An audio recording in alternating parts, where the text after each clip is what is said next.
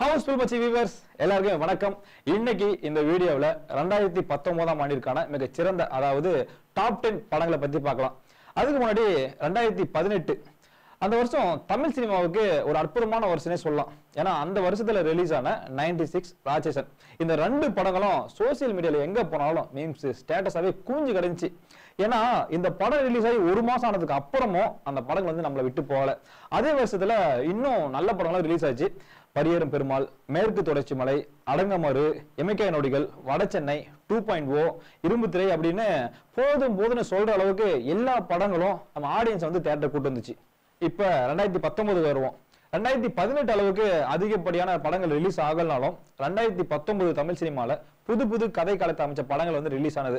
அதனால 2019 தமிழ் சினிமா ஆரோக்கியமான பாதையை நோக்கி தான் ஓடிட்டு இருக்கு அப்படின்னு நம்ம சந்தோஷப்பட்டாலும் ஒரு சில முக்கியமான படங்களும் ரிலீஸ் ஆகதான் செஞ்சது. இந்த விமர்சனத்தை பொறுத்தவரை இவர் வந்து மிகப்பெரிய நடிகர் அப்படின்றதுக்காகவோ இல்ல இவர் வந்து மிகப்பெரிய டைரக்டர் அப்படின்றதுக்காகவோ இல்ல இவருக்கு அதிகப்படியான ரசிகர்கள் இருக்காங்க அப்படின்றதுக்காகவோ இல்ல 500 கோடி 1000 கோடி வசூல் செஞ்ச படம் அப்படின்றதுக்காகவோ இந்த டாப் 10 கிடையாது. இது முழுக்க சினிமாவை நேசிக்கிறவங்களுக்கும் தமிழ் சினிமால புதுவிதமான படங்கள் எதுவும் வராதா அப்படின்னு நினைக்கிற சினிமா ரசிகர்களுக்கான டாப் 10 தான் இது. அந்த வரிசையில இந்த டாப் 10ல 10வது இடத்துல இருக்கிற படம் சர்வம் தாளமயம். ஜிவி பிரகாஷ் கரியர்லயே அவருக்கான மிக சிறந்த படம் எதுன்னு கேட்டா இந்த படமா தான் இருக்கும். 18 வருஷம் கழிச்சு படம் பண்றோம், மிக பெரிய வசூல் வந்தா போதும் அப்படின்னு நினைக்காம சினிமாவுக்கு உண்மையா இருக்கணும் அப்படின்னு சொல்லி எடுத்த படம் தான் இந்த சர்வம் தாளமயம். ராஜு மேனன் அவருடைய எழுத்துக்கலைக்கான அங்கீகாரம், இசைக்கலைக்காக எடுக்கப்பட்ட படம் தான் இது. இந்த படத்துல நெடுமுடி வேணும் அப்படின்னு வந்த ஒரு கேரக்டர் எல்லாராலும் பேசப்பட்டுச்சு. பேக்ரவுண்ட் ஸ்கோர்ல நம்ம ரகுமான் அவருடைய வித்தையை காட்டியிருக்காருன்னே சொல்லலாம். ஒட்டுமொத்தமா சொல்லணும்னா ஒரு சாமானியனை சரிகம பதினை நோக்கி ஓட வைக்கும் இந்த படம் நம்ம டாப் 10ல 10வது இடம். 9வது இடத்துல இருக்கிற படம் ஜிவி. இயக்குனர் விஜய் கோபிநாத் இயக்கத்துல வந்து பணம் வாழ்க்கையில எவ்வளவு முக்கியம், அந்த பணத்துக்காக என்ன வேணாலும் செய்யலாம் அப்படிங்கறது காமிக்கிற கேரக்டர் வசனங்கள் மூலம் இந்த படத்தை நம்மளை உத்து பார்க்க வச்சிருக்காங்க. அது போக கதை எங்கெல்லாம் போகுது அப்படின்னு பார்த்துட்டு இருக்க நேரத்துல முக்கோண விதி அப்படின்னு கொண்டு வந்து போட்டு நீ என்ன செய்யறியோ அது உனக்குதான் திரும்ப வரும் அப்படின்றத 3 பக்கங்களுடைய கதையை ஒரே படமா தெளிவா கொடுத்துருக்கிற இந்த படம் தான் ஜிவி. நம்ம டாப் 10ல 8வது இடத்துல இருக்கிறது டூலெட். இயக்குனர் செலியன் இயக்கத்துல வந்த இந்த படத்துல ஒரு நடுத்தர குடும்பத்தை சேர்ந்தவங்க வாடகை வீடு தேடி போகும்போது என்னெல்லாம் கஷ்டத்தை அனுபவிக்கிறாங்க அப்படின்றத நம்ம நடைமுறை வாழ்க்கையை நம்ம கண்ணு முன்னாடி கொண்டு வந்து காட்டியிருக்காரு. அது மட்டும் இல்லாம இந்த ஒன்லைனை வச்சு எப்படி படம் பண்ணிருப்பாரு அப்படின்னு தியேட்டருக்குள்ள போன ஆடியன்ஸுக்கு இப்படியும் படம் பண்ணலாம் அப்படின்னு சொல்லி ரசிக்க வச்சு வெளியே அனுப்பிச்சிருக்காருன்னே சொல்லலாம். இந்த படத்துல வர ஒவ்வொரு காட்சியிலையும் ஒவ்வொரு வீடு தேடி போகும்போது அங்க நடக்கக்கூடிய விஷயங்கள் நம்மளை நிறையவே யோசிக்க வச்சிருக்கு. அது மட்டும் இல்லாம நிறைய அவார்டு வாங்கின படம் தான் டூலெட். நம்ம டாப் 10ல 7வது இடத்துல இருக்கிற படம் தடம். இயக்குனர் மகிழ் திருமேனி இயக்கத்துல வந்த இந்த படம் அதாவது வழக்கமான இரட்டை வேட கதாபாத்திரத்தை எடுத்து வழக்கத்திற்கு மாறாக வேறு கோணத்தில் வந்து கதை நகர்த்தி கொண்டு போயிருந்தாரு. அதாவது சஸ்பென்ஸ் த்ரில்லர் அண்ட் ட்விஸ்ட் மேல ட்விஸ்ட் வச்சு கொண்டு போறது. இந்த சஸ்பென்ஸ் த்ரில்லரையும் ட்விஸ்டையும் நம்ம கண்டுபிடிச்சிருந்தா இந்த படம் வந்து வெற்றியடைய வாய்ப்பு குறைவு தான். ஆனா இதை நமக்கு கண்டுபிடிக்க வாய்ப்பே கொடுக்காம நம்மளை இம்ப்ரெஸ் பண்ண ஒரு படம் தான் தடம். குறிப்பா சொல்லணும்னா நம்ம அருண்விஜயோட கெரியர்ல இது வந்து ஒரு நல்ல படமாகவும் முக்கியமான படமாகவும் அமைஞ்சது. நம்ம டாப் 10ல 6வது இடத்துல இருக்கிற படம் சூப்பர் டீலக்ஸ். இயக்குனர் தியாகராஜா குமாரராஜா அவருடைய இயக்கத்துல 4 கதையை கொண்ட ஒரு கதையை படமாக்கியிருந்தாங்க. அந்த படமாக்கின விதமும் ஒண்ணுக்கு தொடர்புடையது அப்படின்ற மாதிரி காட்டியும் தொடர்பு இல்லாத திரைக்கதை அமைச்சு இது எப்படி ஆடியன்ஸை ரசிக்க வைக்கிறது அப்படின்னு இந்த படத்துக்கு அவங்க தேர்வு செஞ்ச நடிகர்கள் எல்லாருமே ஆடியன்ஸை திருப்தி படுத்துறாங்கன்னு தான் சொல்லணும். அந்த வரிசையில விஜய் சேதுபதி, சமந்தா, பகத் பாசில், மிஸ்கின், ரம்யா கிருஷ்ணன், இந்த குட்டி பையன் அஸ்வந்த் மற்ற 4 பசங்களும் நடிப்புல ஒருத்தருக்கு சலிச்சவங்க இல்ல அப்படின்றத காட்டின இந்த படம் தான் இன்னைக்கு 6வது இடம். டாப் 10ல 5வது இடத்துல இருக்கிற படம் மகாமுனி. இயக்குனர் சாந்தகுமார் இயக்கத்துல வந்த இந்த படத்துல வெவ்வேறு இடத்துல இருக்கக்கூடிய ஒரே முகத்தை கொண்ட 2 பேருடைய கதையை எந்த அளவுக்கு சுவாரஸ்யமா சொல்ல முடியுமோ அந்த அளவுக்கு சுவாரஸ்யமாவும் உண்மையாவும் சொல்லியிருந்தாங்க. இந்த படத்தை பாக்குறப்போ இதுக்கு முன்னாடி வந்த டபுள் ஆக்ஷன் படம் எல்லாம் மறந்து போற அளவுக்கு புது விதமா கையெழுந்தாங்கன்னு சொல்லலாம். அதாவது ஒரு சின்ன பிரச்சனைல மாட்டிக்கிறவங்க பெரிய பிரச்சனைல போயிட்டு எப்படி அதுல இருந்து மீண்டு வராங்க அப்படின்னு சொல்றதா இந்த படம்.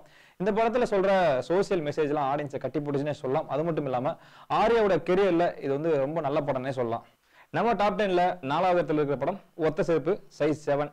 நம்ம இயக்குனர் பார்த்திபன் இயக்கத்துல அவர் மட்டுமே நடிச்சிருக்கிற இந்த படத்துல அழுகை இருக்கு, சிரிப்பு இருக்கு, கோபம் இருக்கு, காதல் இருக்கு, ஆச்சரியம் இருக்கு, இப்படி எல்லாத்தையும் சுமார் 1.25 மணி நேரம் ஒரே படத்துல கொடுத்திருக்காரு. அது மட்டும் இல்லாம இந்த படத்தை அவரே ப்ரொடியூஸ் பண்ணி டைரக்ட் பண்ணி ஆக்டும் பண்ணியிருக்காரு. ஒரு மனுஷன் 1.25 மணி நேரம் ஆடியன்ஸை தன்னை மட்டுமே ரசிக்க வைக்க முடியும் நிரூபிச்சு அதை ஒரு முயற்சி செஞ்சு பார்த்ததால இந்த படம் வந்து எல்லாராலும் பேசப்பட்டுச்சு. நம்ம லிஸ்ட்ல 4வது இடமா பிடிச்சிருக்கு. டாப் 10ல 3வது இடத்துல இருக்கிற படம் பேரன்பு. இயக்குனர் ராம் இயக்கத்துல தன்னோட மகளை யாரும் பார்த்துக்க மாட்டாங்க, எவ்வளவு கஷ்டம் இருந்தாலும் தன்னோட மகளுக்கு தான் மட்டும்தான் அப்படின்னு மூளை முடக்கவாத அந்த மகளை முதுகுல சுமக்கிற காவியம் தான் பேரன்பு. இந்த படத்துல 4 பாட்டு, 5 ஃபைட்டு, காமெடி எலிமெண்ட் எதுவுமே இல்லைனாலும் அப்பா மக பாசத்தை இதை விட யார் பெருசா காட்ட முடியும் அப்படின்னு சென்டிமெண்டா அட்டாக் பண்ண படம் இது. சாதனாவுக்கு எந்த ஒரு அனுபவம் இல்லைனாலும் இந்த படத்தோட அனுபவத்தை வச்சு அவங்க நிறைய படம் நடிக்கலாம். அந்த அளவுக்கு இருந்துச்சு அவங்களோட ஆக்டிங். தன்னுடைய மகளை பாதுகாக்கிறதுக்கு ஒரு உண்மையான அப்பாவாகவே வாழ்ந்திருந்தாரு மம்முட்டி. அண்ட் ராமுடைய வசனங்கள் இன்னும் பல குடும்பங்கள்ல நிறைய பேர் இந்த மாதிரி வாழ்ந்துட்டு இருக்காங்க அவங்க எடுத்துக்காட்டியிருக்கு. டாப் 10ல 2வது இடத்துல இருக்கிற படம் கைதி. இயக்குனர் லோகேஷ் கனகராஜ் இயக்கத்துல ஒரு நாள் நைட் நடக்கிற கதையை 1 வருஷம் மக்கள் பேசும்படி எடுத்து கொடுத்திருக்காரு. அதாவது தன்னுடைய 2வது படத்திலேயே அதிக ரசிகர்களை கொண்ட இயக்குனர் சொல்றதை விட தன்னுடைய முதல் படத்திலேயே அதிக ரசிகர்கள் கொண்ட இயக்குனர் வரிசையில இவரும் சேர்ந்துட்டாருன்னே சொல்லலாம். இது வந்து ஒரு சாதாரண கதை. இந்த கதையை படமாக அவங்க எடுத்துக்கிட்ட வழிகளும் அண்ட் இந்த படத்துக்காக கார்த்தி போட்ட எப்போட்டும் பாராட்டுக்கு அப்பாற்பட்டது. அது மட்டும் இல்லாம மியூசிக், லைட், கேமரா அப்படின்னு டெக்னீஷியன் ஒர்க்கும் இந்த படத்துக்கு அதிகமா பலம் சேர்த்திருக்குன்னே சொல்லலாம். நம்ம டாப் 10ல ஃபர்ஸ்ட் இடத்துல இருக்கிற படம் அசுரன். இயக்குனர் வெற்றிமாறன் இயக்கத்துல சாதிய கதைக்களமா கொண்டு வந்த இந்த படம் ரசிகர்கள் மத்தியிலையும் விமர்சனம் பண்றவங்க மத்தியிலையும் மிகப்பெரிய தாக்கத்தை ஏற்படுச்சு. பட் இருந்தாலும் வியாபார ரீதியா அவங்க பெரிய வெற்றி அடைஞ்சிச்சு. அதை தாண்டி இந்த படத்துடைய கதைக்கருவுக்கு தேர்வு செய்யப்பட்ட நடிகர்களும் மக்கள் மத்தியில் வந்து நிறைய பேச ஆரம்பிச்சாங்க. அது மட்டும் இல்லாம தனுஷை 100 crore கிளப்லயும் இந்த படம் சேர்த்து விட்டுச்சு. இதை தவிர வேற என்ன வேணும் இந்த படத்தை ஃபர்ஸ்ட் இடம்னு சொல்றதுக்கு? அண்ட் இந்த படம் பார்த்தீங்கன்னா வியாபார ரீதியாகவும் அண்ட் விமர்சன ரீதியாகவும் பாராட்டப்பட்ட இந்த படம் நம்ம லிஸ்ட்ல ஃபர்ஸ்ட் இடம்.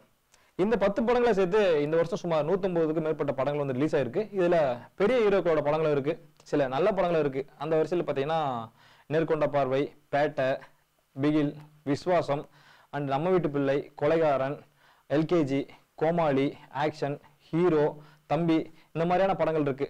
பட் நமக்கு தேவையானது நல்ல 10 படங்கள். அதை தான் வந்து நான் உங்களுக்கு சொல்லியிருக்கேன்.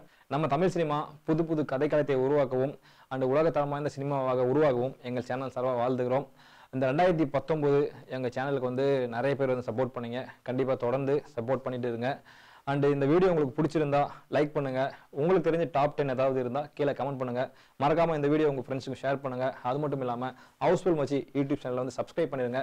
பக்கத்தில் இருக்கிற பெல் பட்டனையும் அமைக்கி விட்டுருங்க. மீண்டும் ஒரு வீடியோவில் உங்களை வந்து சந்திக்கும் வரை உங்களிடமிருந்து விடைபெறுவது உங்கள் நண்பன் விஜய் வேல் முருகன். எல்லாருக்குமே ஹாப்பி நியூ இயர். பாய்.